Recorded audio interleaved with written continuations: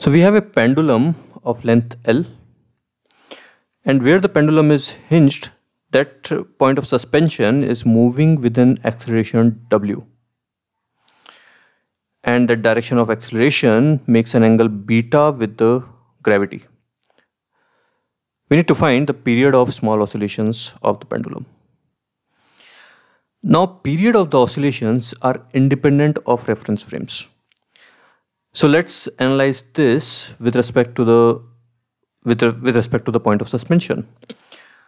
So with respect to this point O, which is traveling with the acceleration W in this direction, there will be a pseudo force on the bob in the opposite direction, and the value of that force will be mw. The other force is, of course, mg.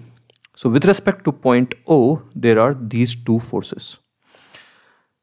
Now this angle made between W and gravity is beta. So here also this angle is beta.